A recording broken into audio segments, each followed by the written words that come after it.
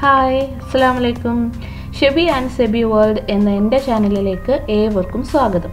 ഇന്നത്തെ വീഡിയോയിൽ ഞാൻ ഉൾപ്പെടുത്തിയിരിക്കുന്നത് ഒരു ഇഫ്താർ ഈവനിങ് വ്ലോഗാണ്. എൻ്റെ കുഞ്ഞു കുഞ്ഞു snack recipes, nice pathiri, curry and pink lemonade എന്നിവയാണ് ഈ വീഡിയോയിലുള്ളത്. എല്ലാവർക്കും ഇഷ്ടമാവുമെന്ന് വിചാരിക്കുന്നു. So keep watching.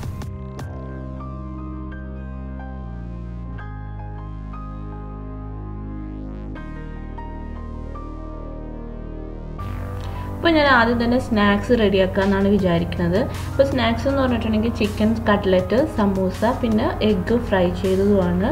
അപ്പോൾ ചിക്കൻ സമൂസക്കും കട്ട്ലറ്റിനും ഏകദേശം ഒരേ കൂട്ട് തന്നെയാണല്ലോ. അപ്പോൾ അതിനാവശ്യമായിട്ടുള്ള സവാള ഒന്ന് വഴറ്റിയെടുക്കണം. ഈ സവാളയിലേക്ക് കുറച്ച് ഉപ്പ്, 2 പച്ചമുളക് അരിഞ്ഞത്, പിന്നെ ഒരു ചെറിയൊരു കഷ്ണം ജിഞ്ചർ അരിഞ്ഞത്, പിന്നെ 2 വെളുത്തുള്ളി ചതച്ചതും കൂടി ഇട്ട് നന്നായിട്ട് വഴറ്റിയെടുക്കണം.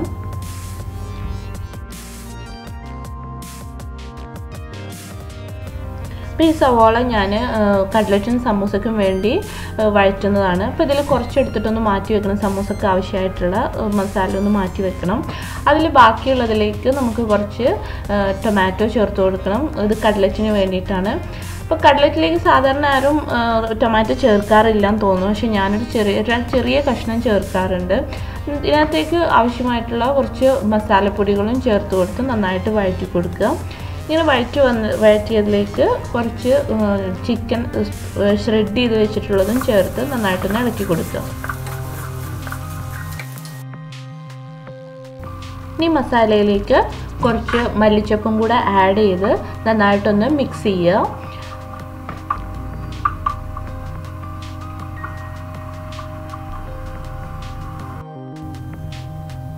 ഇനി ഓൾറെഡി നമ്മൾ വേവിച്ച് വെച്ചിട്ടുള്ള പൊട്ടാറ്റോ ഒന്ന് സ്മാഷ് ചെയ്തെടുക്കണം. അതിനകത്തേക്ക് നമ്മൾ തയ്യാറാക്കി വെച്ചിട്ടുള്ള മസാല ആഡ് ചെയ്ത് നന്നായിട്ടൊന്ന് കുഴച്ചെടുക്കുക.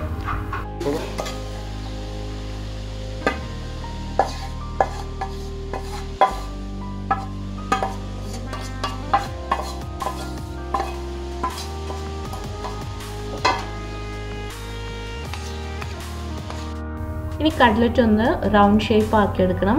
അതിന് വേണ്ടിയിട്ട് ഞാൻ മിൽമ ഗീയുടെ ഒരു ക്യാപ്പ് എടുത്തിട്ടുണ്ട്. അതിനകത്തേക്ക് കുറച്ച് ഓയിൽ തടവി കൊടുത്ത് ഈ മസാല ഒന്ന് ബോളാക്കി ഈ ക്യാപ്പിൻ്റെ ഉള്ളിൽ ചെറുതായിട്ടൊന്ന് പ്രസ് ചെയ്ത് കൊടുക്കുക. ഈ പ്രസ് ചെയ്തത് നമ്മൾ ക്യാപ്പ് തിരിച്ചു പിടിച്ചൊന്ന് കൊട്ടി കൊടുത്തു കഴിഞ്ഞാൽ അത് നന്നായിട്ട് കിട്ടും. ഒരു നല്ല റൗണ്ട് ഷേപ്പിൽ നമുക്ക് കിട്ടും.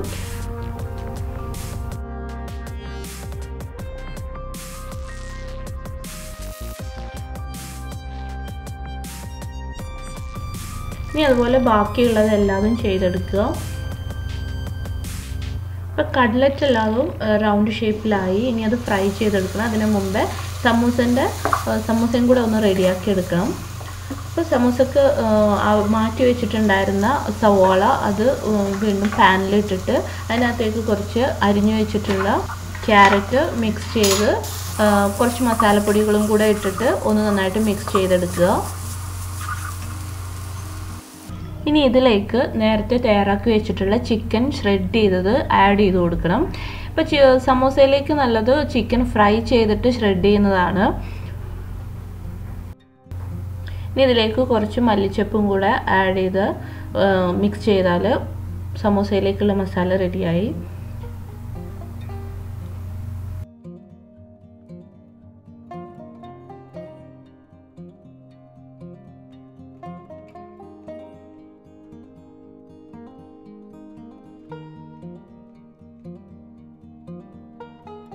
ഇനി സമൂസ ഫില്ല് ചെയ്തെടുക്കണം.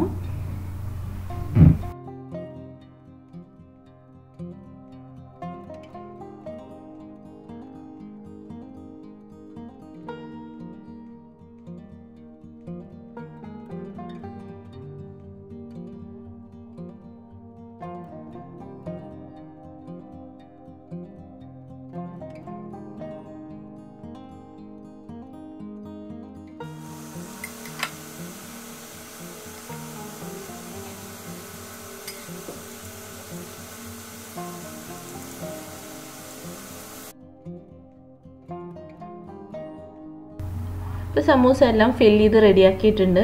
ഇനി അതിനൊന്ന് ഫ്രൈ ചെയ്തെടുക്കണം. സമൂസ വേഗത്തിൽ ഫ്രൈ ചെയ്തെടുത്തിട്ടില്ലെങ്കിൽ അതിങ്ങനെ ഡ്രൈ ആയിട്ട് പൊട്ടിപ്പോകാൻ ചാൻസ് ഉണ്ട്. സോ അതിനെ നമുക്ക് ഫസ്റ്റ് ഫ്രൈ ചെയ്തെടുക്കാം.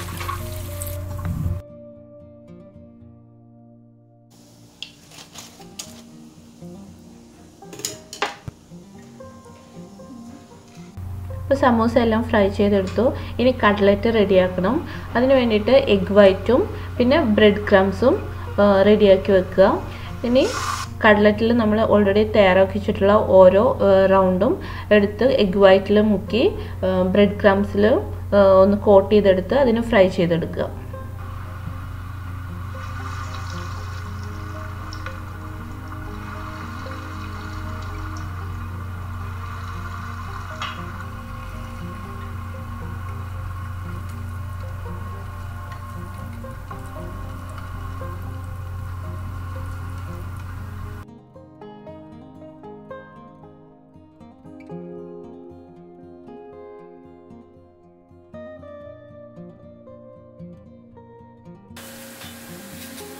ഇപ്പോൾ കട്ട്ലറ്റ് റെഡി ആയി കഴിഞ്ഞു.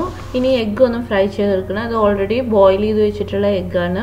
അതിൻ്റെ മസാല ഫ്രൈ ചെയ്തെടുക്കാനുള്ള മസാല കുറച്ച് മഞ്ഞൾപ്പൊടി, മുളക് പൊടി, അതുപോലെ കുറച്ച് മല്ലിപ്പൊടിയും ഉപ്പും ചേർത്ത് കുറച്ച് വെള്ളവും ചേർത്ത് ചെറുതായിട്ടൊന്ന് മിക്സ് ചെയ്ത് ഇതിനകത്തേക്ക് എഗ്ഗ് ഒന്ന് ചെറുതായിട്ടൊന്ന് വരഞ്ഞു കൊടുത്തിട്ട് ഈ മസാലയിൽ മുക്കി ജസ്റ്റ് ഒന്ന് ഫ്രൈ ചെയ്തെടുക്കണം.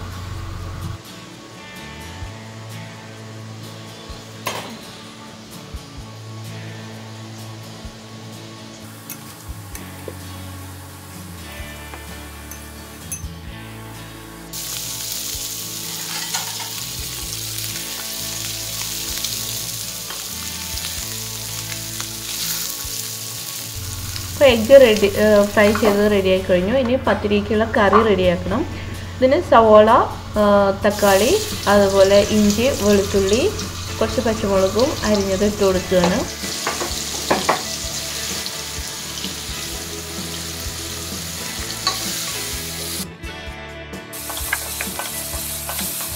ഇനി ഇതെല്ലാം നന്നായിട്ട് വഴറ്റി കൊടുക്കുക.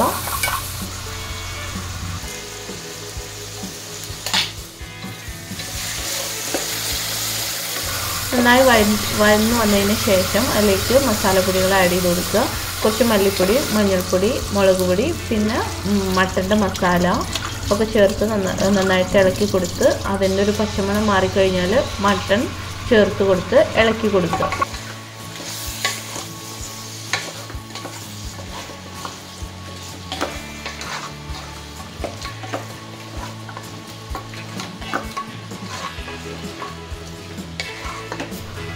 ഇതിലേക്ക് കുറച്ച് മല്ലിച്ചപ്പ് ചെറുതായി അരിഞ്ഞത് ആഡ് ചെയ്ത് കൊടുക്കാം.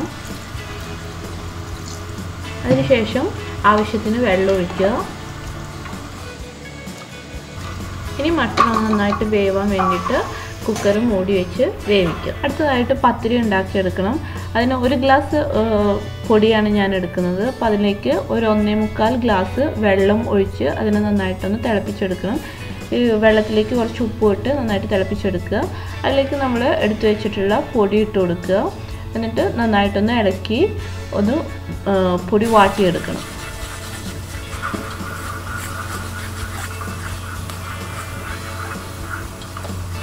ഇനി അതിൻ്റെ ചൂട് മാറിയതിന് ശേഷം കുഴച്ചെടുക്കണം. നന്നായിട്ട് കുഴച്ചെടുക്കുക.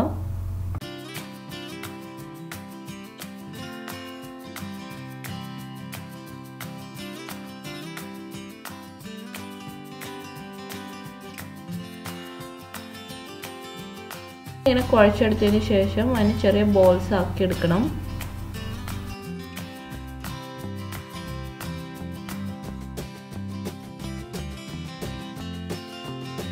ഇപ്പം എല്ലാം ബോൾസ് ആക്കി എടുത്തിട്ടുണ്ട്. ഇനി അതിനൊന്ന് പരത്തി എടുക്കണം. അപ്പം ഞാൻ ആദ്യം പ്രസ്സിലൊന്ന് ജസ്റ്റ് ഒന്ന് പ്രസ് ചെയ്തിട്ട് പിന്നെ റോളർ വെച്ചൊന്ന് പരത്തിയെടുക്കും. എന്നിട്ട് അപ്പം തന്നെ ഓരോന്നോരോന്നായിട്ട് ചുട്ടെടുക്കലാണ്. 3 പണിയും കൂടെ ഒരുമിച്ചാണ് ചെയ്യൽ. അപ്പോൾ ഇങ്ങനെ പരത്തുന്നതിനോടൊപ്പം നമ്മൾ ചുട്ടെടുക്കുകയാണെങ്കിൽ എനിക്ക് തോന്നുന്നത് കുറച്ചും കൂടെ ടൈമിന് ലാഭമായിരിക്കും. അതുപോലെ തന്നെ നല്ല പത്തിരിയായിട്ട് കിട്ടുകയും ചെയ്യും ചുട്ടെടുക്കുമ്പോൾ. മറ്റേത് എല്ലാം കൂടെ പരത്തി കഴിഞ്ഞ് പിന്നെ ചുട്ടെടുക്കുകയാണെന്നുണ്ടെങ്കിൽ നമ്മൾ വേഗത്തിലാവാൻ വേണ്ടിയിട്ട് തീ കൂട്ടി വെച്ചിട്ട് അങ്ങനെ ചുട്ടെടുക്കുമ്പോൾ അത് പത്തിരിക്കൊരു മഞ്ഞ കളർ വരിക അല്ലെങ്കിൽ ചെറുതായിട്ട് കരിഞ്ഞു പോകാനൊക്കെ ചാൻസ് ഉണ്ട്. അപ്പോൾ ഇങ്ങനെയാണെങ്കിൽ ചെറിയ ചൂടിൽ അങ്ങനെ പതുക്കെ ഇത് നമ്മൾ പരത്തുന്നതിനോടനുസരിച്ച് അതും ആയി കഴിയുകയാണെങ്കിൽ പത്തിരി നല്ല ഫ്രഷ് ആയിട്ട് നല്ല അടിപൊളി പത്തിരിയായിട്ട് കിട്ടും.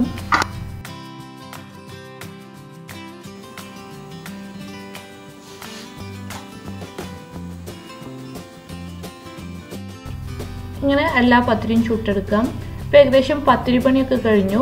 ഇനി ജ്യൂസ് ഉണ്ടാക്കണം. അപ്പോൾ പിങ്ക് ലെമണേഡാണ് ഞാൻ ഉണ്ടാക്കുന്നത്. അതിന് വേണ്ടിയിട്ട് ഒരു ലെമൺ ഇതുപോലെ അരിഞ്ഞെടുക്കണം. അപ്പോൾ അത് പുളിക്കനുസരിച്ച് നമുക്ക് അളവ് കൂട്ടുകയും കുറയ്ക്കുകയും ചെയ്യാം. അപ്പം ഞാൻ 2 വലിയ ഗ്ലാസ്സിന് വേണ്ടിയിട്ടാണ് ഉണ്ടാക്കുന്നത്. ഒരു ഗ്ലാസ്സിലേക്ക് ഈ ലെമൺ നന്നായിട്ടൊന്ന് പിഴിഞ്ഞെടുക്കുക.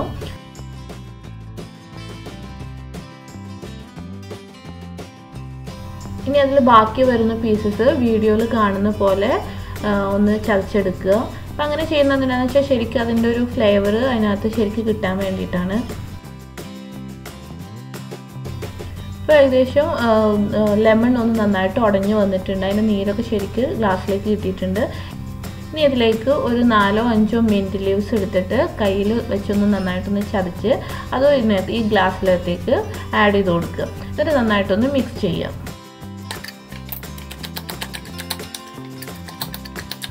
ഇനി ഈ മിക്സ്ചറിലേക്ക് കുറച്ച് ഹണി ചേർത്ത് കൊടുക്കുക.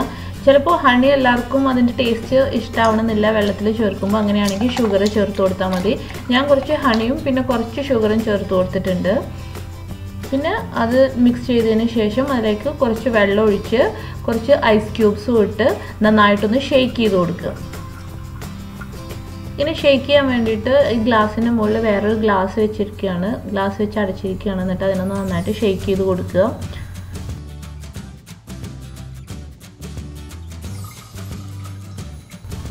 ഷെയ്ക്ക് ചെയ്ത് വെച്ചിട്ടുള്ള ഈ മിക്സർ വേറൊരു ജഗ്ഗിലേക്ക് അരിച്ചെടുക്കണം. ഇനി ഇതിലേക്ക് കുറച്ചും കൂടെ വെള്ളം ഒഴിച്ച് മിക്സ് ചെയ്യുക. ഇനിയിപ്പോൾ ഈ ടൈമിൽ വേണമെങ്കിൽ കുറച്ചും കൂടെ ഷുഗർ ആഡ് ചെയ്ത് നമുക്ക് നന്നായിട്ട് മിക്സ് ചെയ്യാവുന്നതാണ്.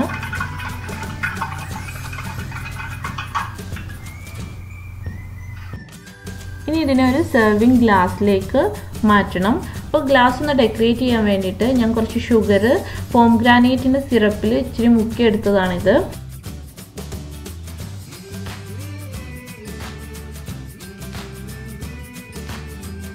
നമ്മൾ സെർവ് ചെയ്യുന്ന ഗ്ലാസ് ഇതുപോലെ അതിൻ്റെ എഡ്ജ് ഇതുപോലെ ഹണിയിൽ മുക്കിയിട്ട് ഈ നമ്മൾ നേരത്തെ ഉണ്ടാക്കി വെച്ചിട്ടുള്ള കളേർഡ് ഷുഗറിലേക്ക് ജസ്റ്റ് ഒന്ന് മുക്കി കൊടുക്കും.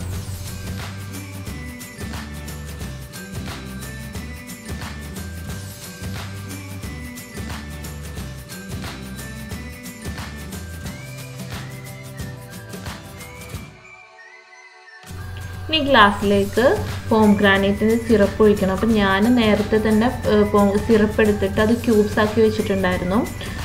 അപ്പോൾ അത് ക്യൂബ്സാണ് ഇട്ട് കൊടുക്കുന്നത്.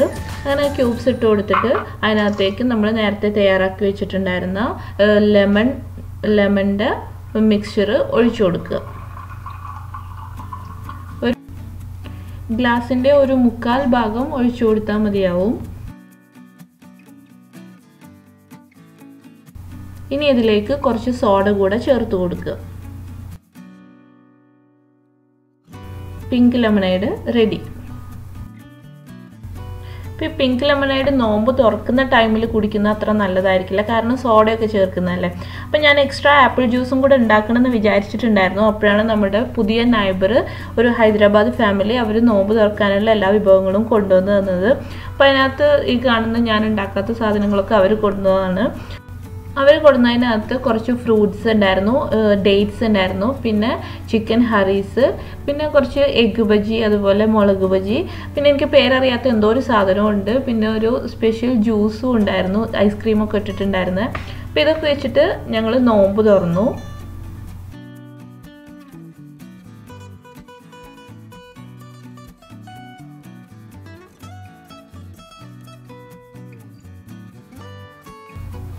അങ്ങനെ നോമ്പ് തുറന്നു കഴിഞ്ഞു.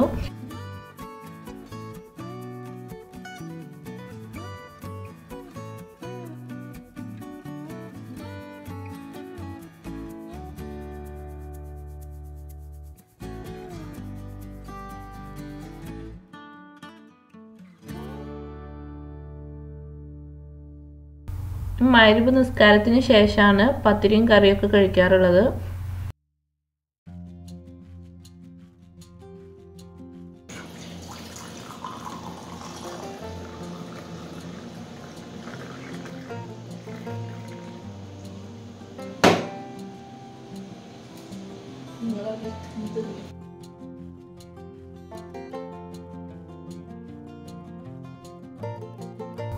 അങ്ങനെ ഫുഡൊക്കെ കഴിച്ചു കഴിഞ്ഞു.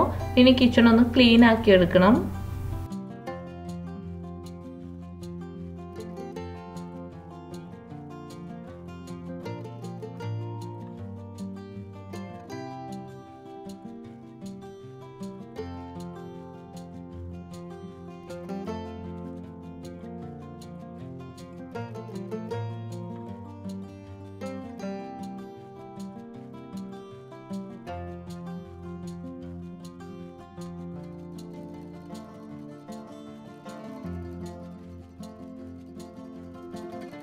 അപ്പോൾ ഇത്രയൊക്കെയാണ് ഇന്നത്തെ വീഡിയോസ്. നിങ്ങൾക്ക് എല്ലാവർക്കും ഇഷ്ടമായെന്ന് വിചാരിക്കുന്നു. ഇഷ്ടമായിട്ടുണ്ടെങ്കിൽ ലൈക്ക് ചെയ്യുക, ഫീഡ്ബാക്ക് കമൻറ്റ് ചെയ്യുക.